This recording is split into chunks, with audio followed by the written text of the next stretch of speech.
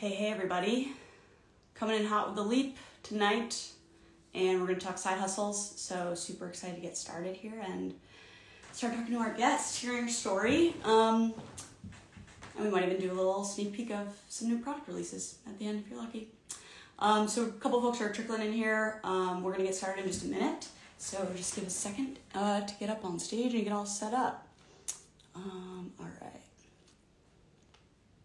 Melissa, let's get her up on stage. Maybe?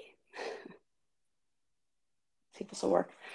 For y'all who are just trickling in, this is The Leap. Oh, there we go. Hi, Rachel. Hey. How are How you? you doing? Good. Good. How are you? Good. Thank you so much for taking the time to join us. Of course. Oh, man, I don't know. I'm actually holding my phone right now. Oh, no worries. Go for it. I just got this thing that holds my phone, but my phone's too heavy for it now. So anyway, if I start slowly drooping, Okay, don't be alarmed. Don't be alarmed. Everyone has a we'll play it cool. on my face. Yeah. No. I'm super excited to chat today. I'm just gonna do a quick little intro and then we'll get right into it. So for folks who are just trickling in here, I'm Rachel Renock. I am the co-founder and CEO of Wethos, which is a platform that is built to help freelancers form what we're calling virtual studios. So it makes it really easy to price complex projects and split payments. Every week, I interview a different creative entrepreneur about their journey to freelance and taking the leap. And this week's guest is an amazing freelance business owner, side hustler actually. Which I think is something that we don't talk a ton about, but we have a lot of users on our platform who are side hustlers. So Melissa Yap is an LA-based writer. She has 16 years of experience across marketing, content strategy, and content marketing. Originally born in Melbourne, Australia, and she has, I think I'm reading this right, traipsed. Is that right? Yeah. Okay, cool. I'm gonna screw that up, but it's good. Is that used in the US? I don't know. I've heard of it, but I was am I saying that right? So yeah, shame over here. Traipse the globe. I love it. Now it's a new word in my vocabulary for sure. Anyway, through London and New York City, and is now leading for a technology platform, MNTN. Is that an acronym? Yeah. Mountain. Yeah, it's called Mountain. Okay, cool.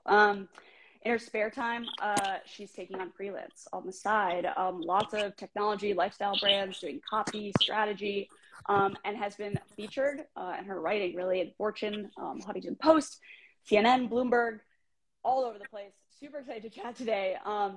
Would love to know, just in your own words, tell us a little bit more about your journey to starting your side business and how it's evolved over time. Yeah, so thanks for having me on here, Rachel. I'm glad we were able to chat, and I can see a few of my friends have joined this chat, which is nice to see them. Hey guys, if you're there still. Thanks for joining. So to tell you a little bit just about kind of where I've come from, I've kind of always been doing freelance. I've always had a love for writing, and so when I started my career in marketing, I would usually just pitch different publications back home in Melbourne, where I'm from. Usually in the lifestyle, food, fashion arena, and that's how it got started. So I would kind of just contribute to these publications. I would usually write for free, and then over time they would come to me with more. If I wanted to contribute more, they kind of asked me to open invite if I wanted to write a little bit more. So I usually did that, and then while I was working full time, and so I was kind of doing that just intermittently. It kind of really took off when I moved to the US. So I moved to the US in 2013. Moved to New York. I was there for 6 years, and then I moved to LA. In New York, I kind of continued that, writing for a publication called Melting Butter. Actually, it was owned by a friend of mine she started her own PR agency now. But I was kind of their food writer. So she would actually come to me with different pitches, and I would go and taste test some food and then write about it. And that sounds great. Yeah, so that was a lot of fun. And then I think when it really took off was during the pandemic. I hate to say it, but 2020 was actually a very good year for me business-wise. Yeah. Just because, I was working full time, but I was also getting a lot of demand from clients for freelance writers. So it really took off in 2020. And then since then, I've been kind of just taking on projects here and there. like more like tech clients in the B2B space. But yeah, I've just kind of felt like I've been naturally attracting those type of clients based on the work I do full time. Awesome. Yeah, I feel like copywriting is such an interesting thing to freelance with because I feel like there's a lot of opportunity. I think, at least in our experience in creating teams and copywriting being such a core part of that. If you're teaming up with other freelancers, like being able to fill that gap and then being able to balance out skills with other people is super interesting. It's just like a specific skill set I think that lends itself really well to that kind of collaboration. I would say out of like above maybe all else. Yeah. I am curious, like, so I saw the copy on your website, which I really loved, which was your one-stop copy studio. As a writer, I'm curious, like, what are the most common things that clients are coming to you for in terms of like packages or services that they're looking for?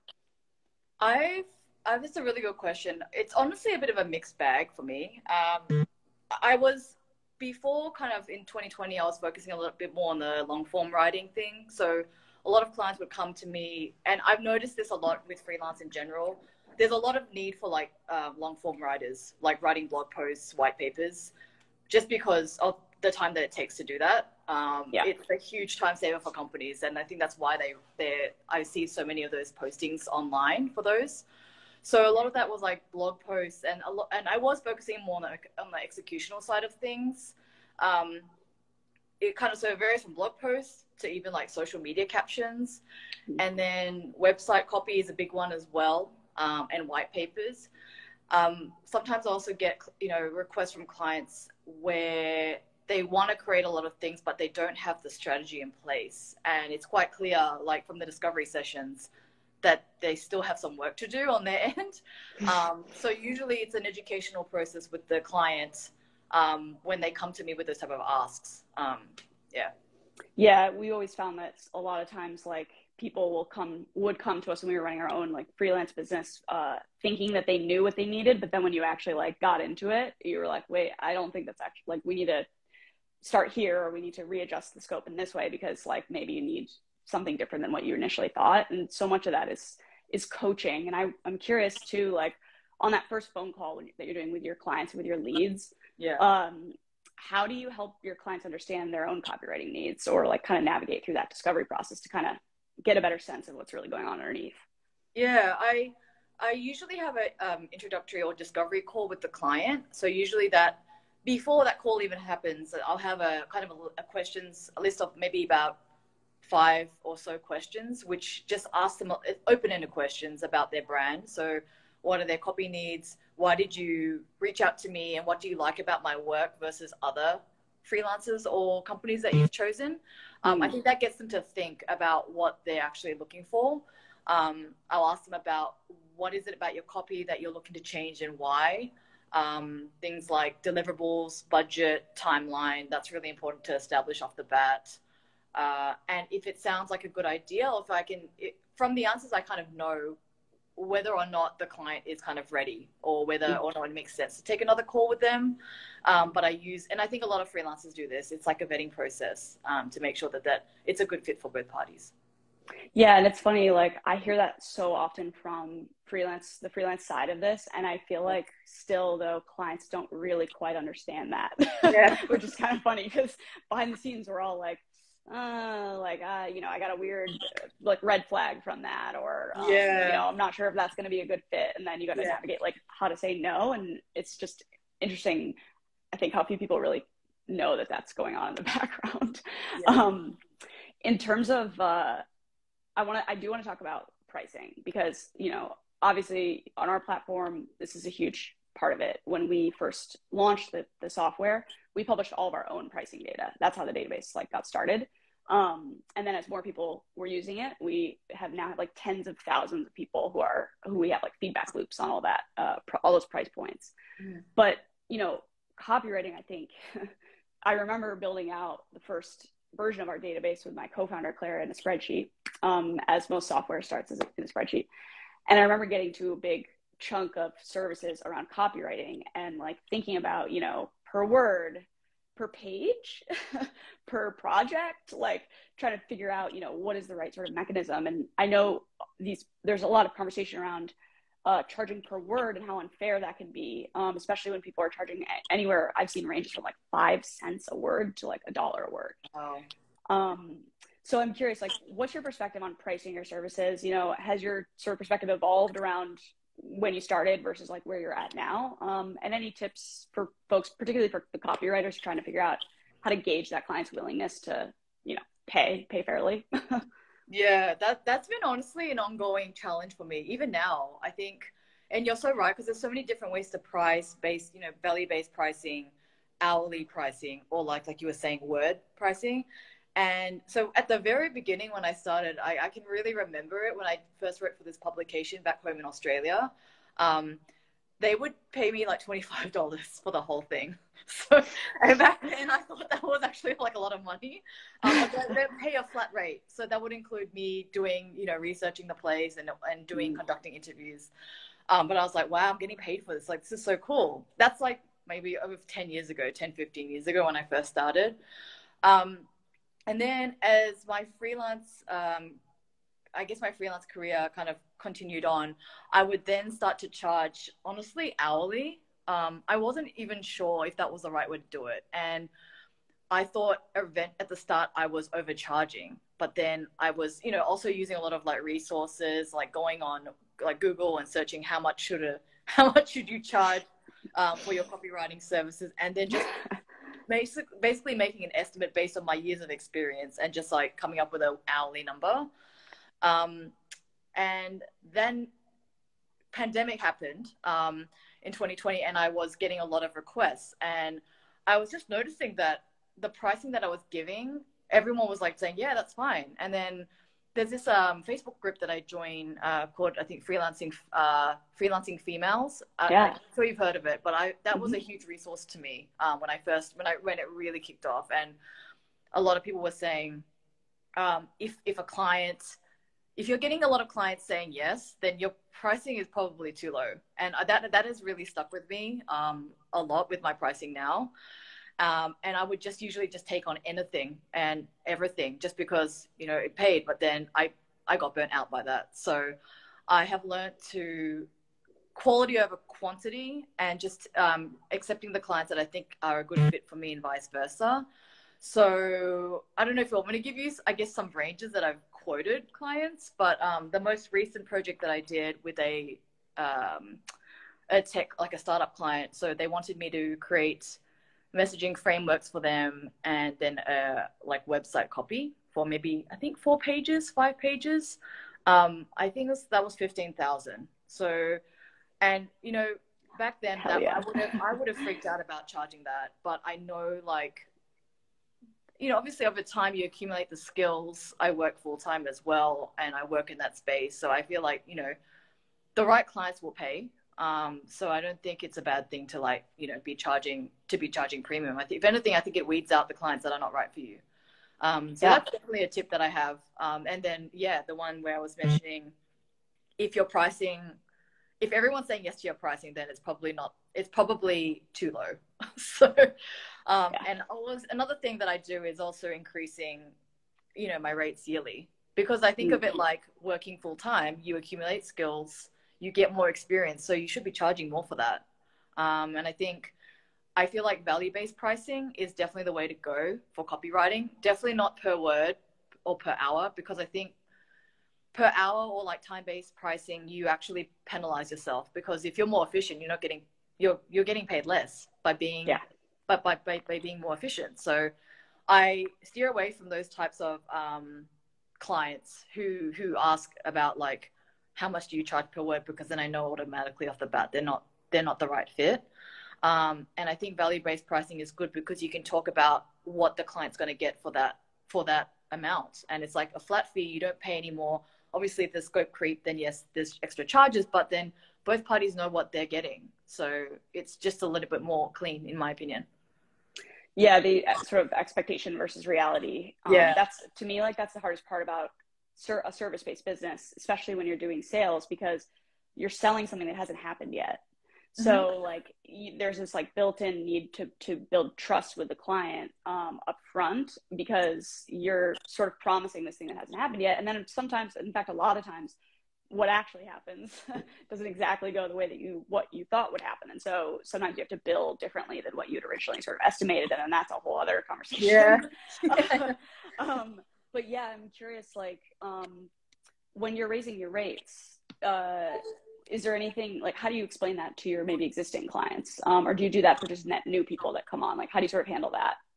I've done it for existing clients, and usually they don't have a problem with it. Like, I'll raise it usually between 10 to 20% a year. Nice. Hell yeah.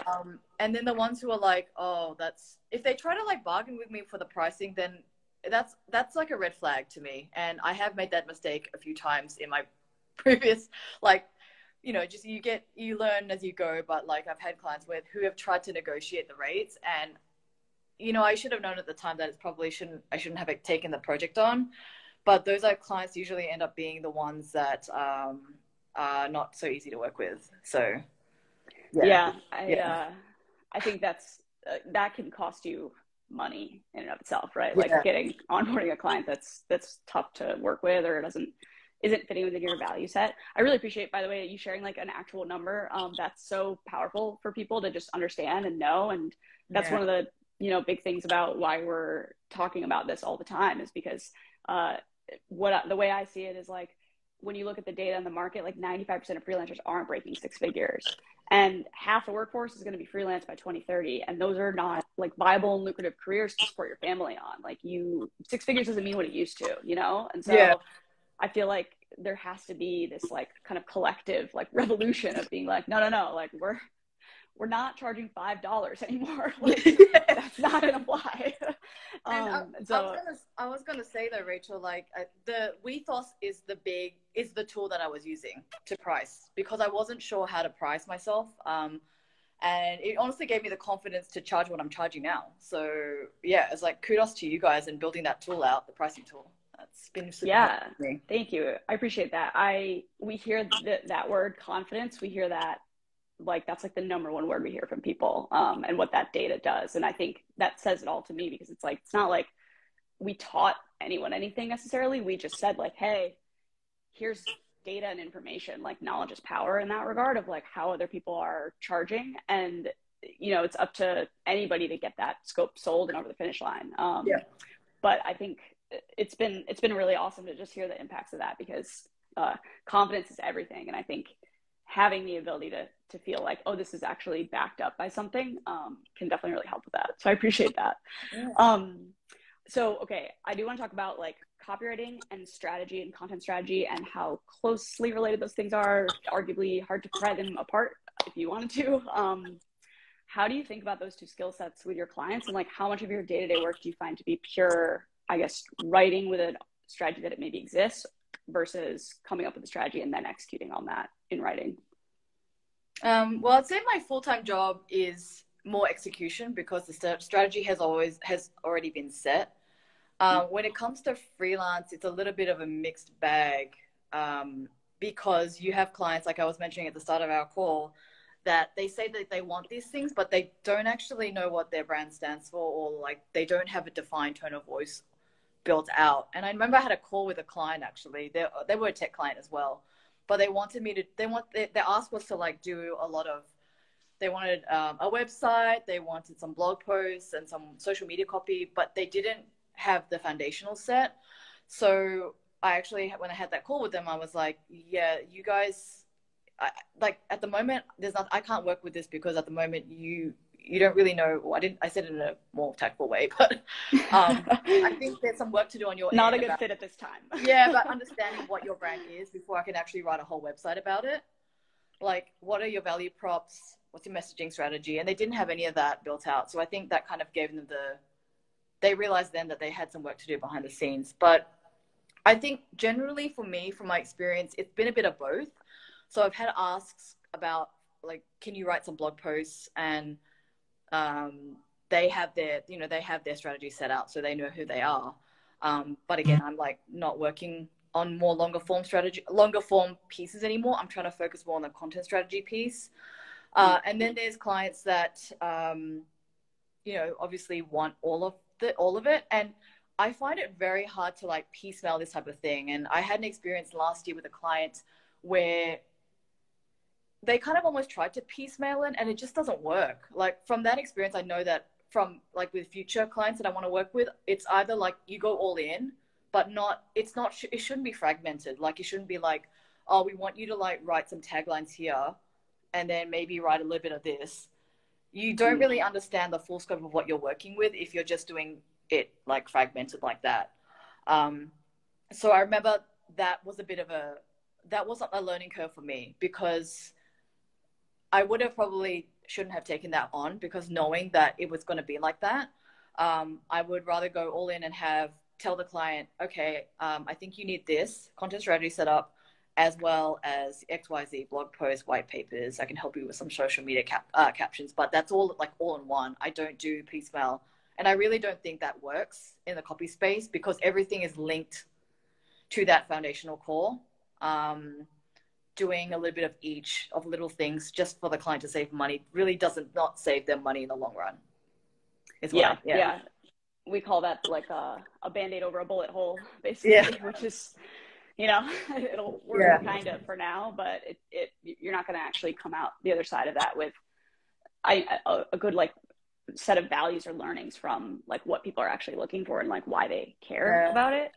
And I'm wondering, like, when you've encountered a client who's sort of like resistant to doing a larger strategic initiative, maybe in their mind, like what have been the blockers in their minds? Or like, are they thinking like, oh, that's going to take too long, or they don't see the value in it? Or have you sort of, can you help us understand a little bit about, I don't know, the sort of mindset that somebody is in when they're not understanding? I think honestly, it's a little bit of the budget, and they just don't see the value in it. Like I remember someone saying, oh, it shouldn't take you this long to do. And that's a little bit, when they say things like that, you can tell that they really don't see the value in it. Like, oh, it should take you an hour to write a tagline. But obviously a tagline is worth, you know, if it's published and it actually drives like business, then it's worth a lot more. So it's an ongoing education. And I'm pretty sure that's like with a lot of freelancers, educating clients about that. I think honestly it's just like budget wise, they don't have the budget and they try to do it themselves. And so they want to save money by just drawing you in when they need it for the little things, but then in the long run, like I was saying, it's gonna like they're gonna pay for that in the long run by not I feel like not working with someone from the get-go and just having them included in the process from the beginning. Yeah, definitely. So want to switch gears a little bit and just hear a little bit more. So you're running your freelance business on the side. You work in-house at a software company, and I believe you've been also in the agency world as well. Like, can you tell us a little bit about how those different experiences, or how those experiences sort of differ from one another? And like, you know, if anything surprised you about running your own business that maybe you didn't realize you had in some of those other roles or didn't have? Yeah. So I started, my first job in New York was at an agency, and I had never worked in an agency before. I've always been client side, and I really did not know what I was in for, to be honest. I think after that experience, I wanted to move back in-house. It was very fast-paced, working with multiple clients, which I'm not used to because I usually just work on the one as being in-house. And, you know, for me, it was a bit of a culture shock to moving from Australia to the US, especially to New York. I just had no idea that the work culture was like that. And I was honestly thrown in the deep end. I won't lie. Like, it was a struggle for me. So after the agency, I decided to go back in-house. And I think that's the best place for me. It's a better pace. I feel like you understand a brand. You get to work on one brand. You understand that brand better. Personally, for me, I feel like it's less pressure than, you know, servicing a client where you need to be there like whenever at their beck and call, really. So I found that's a big two differences that I noticed. And then in terms of like running my own business, for me, it's honestly the administrative part of it. Yeah, brutal.